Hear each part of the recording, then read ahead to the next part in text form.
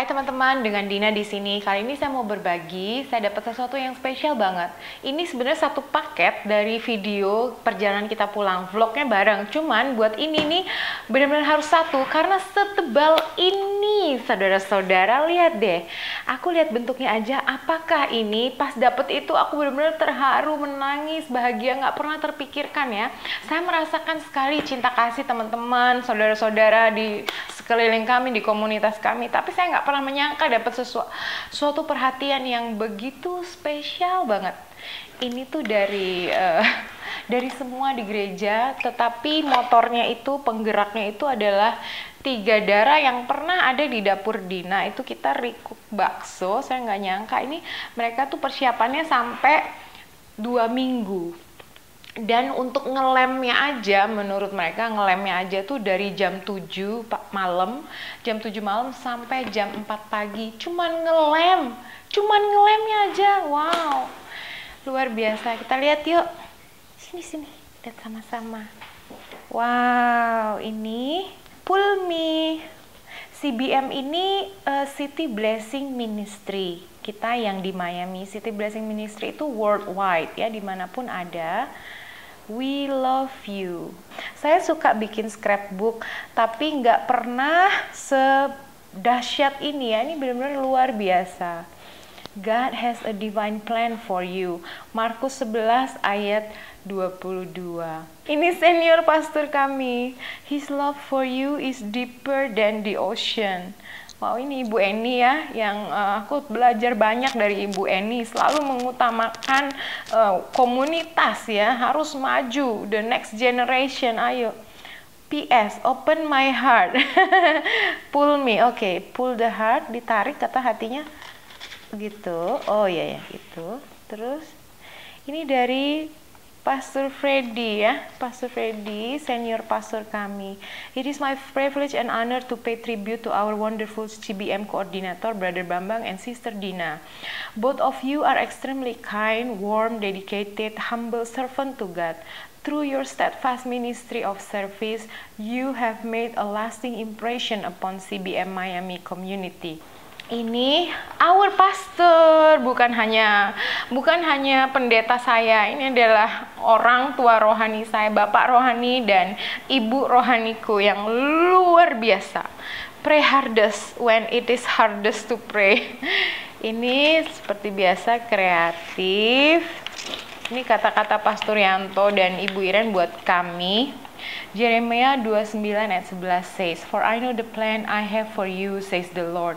They are plans for good and not disaster, to give you a future and a hope. Allah adalah kasih. Ini Sister Shelly, ini adalah Tiffany, Faith, dan Koroni ya. Tuhan memberkati engkau dan melindungi engkau. Amin. Bilangan 6 ayat 24. Ini udah tahu dong siapa ya kan?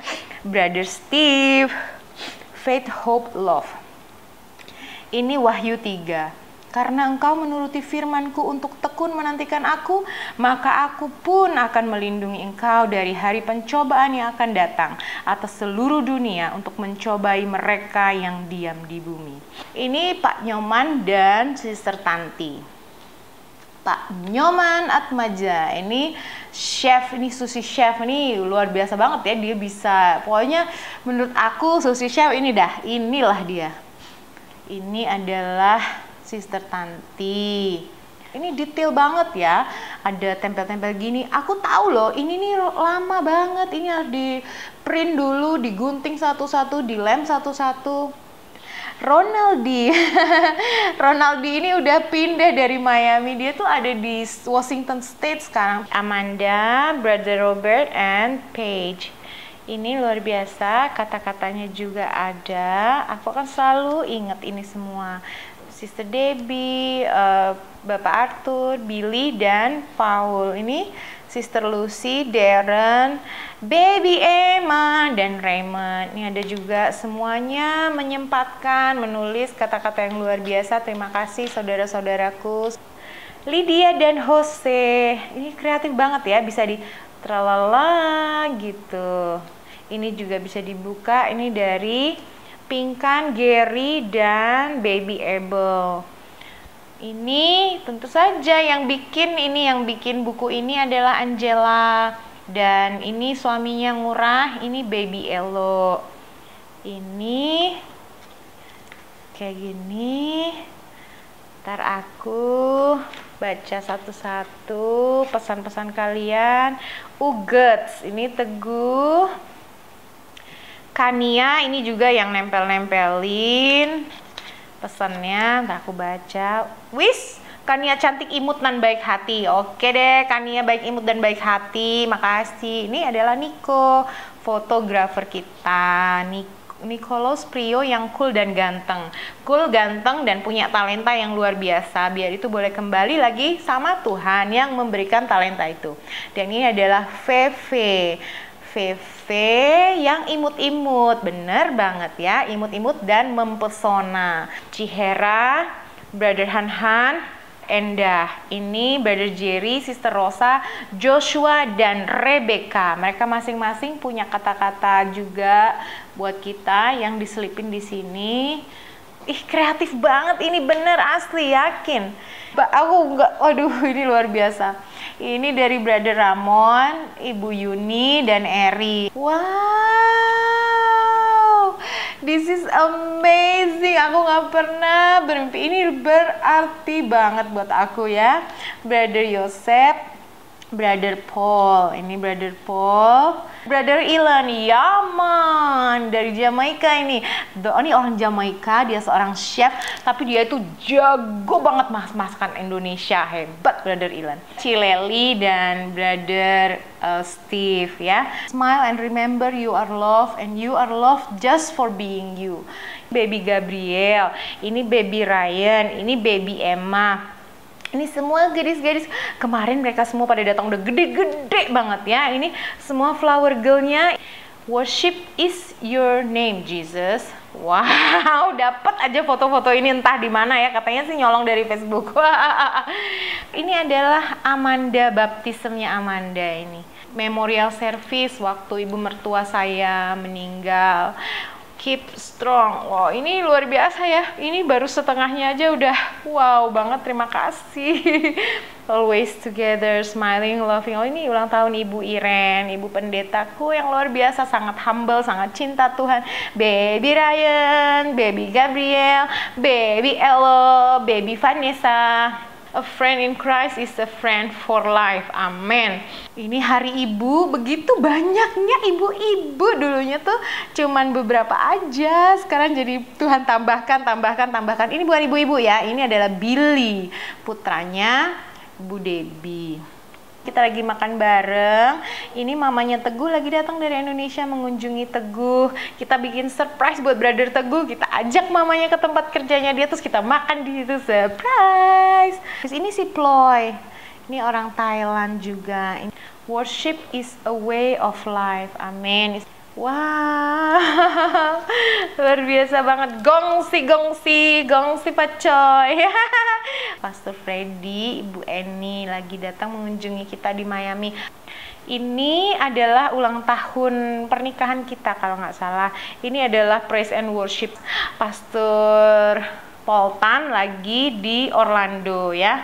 Ini Sister Debbie, diriku harusnya ada di sini. Di sini diriku dan Bambang. Dapat semuanya. Ini adalah the leader ya of the City Blessing Worldwide, Pastor Paul Tan.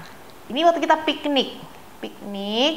What a wonderful works of hand ya. Terima kasih sister bikinin aku ini.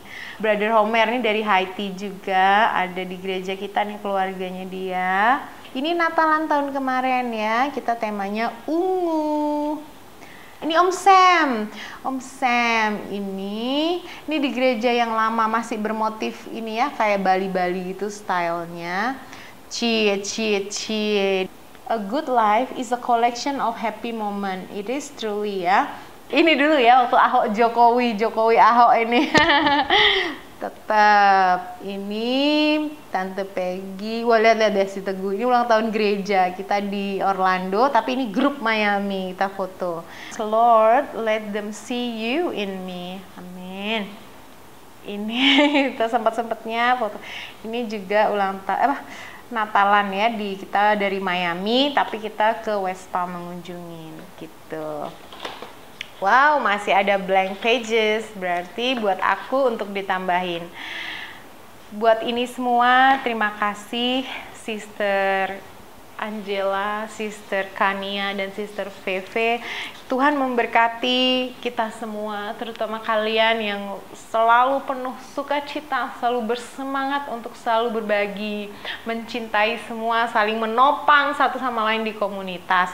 Kiranya Tuhan yang membalas semua cinta kasih kebaikan kalian berlipat kali ganda ya. Doa kami biar kita sama-sama tetap maju, setia, semangat untuk melayani Tuhan dimanapun kita berada. Banyak waktu saya dan suami pun merasa lemah, merasa takut, merasa ragu, merasa semuanya itu kadang-kadang berkecamuk jadi satu. Tapi kita mau maju saja, kita mau percaya saja kalau Tuhan mempertemukan kita dengan teman-teman, dengan saudara-saudara yang luar biasa di sini. Dia bisa melakukannya di mana saja kita berada. Apapun itu, stay humble.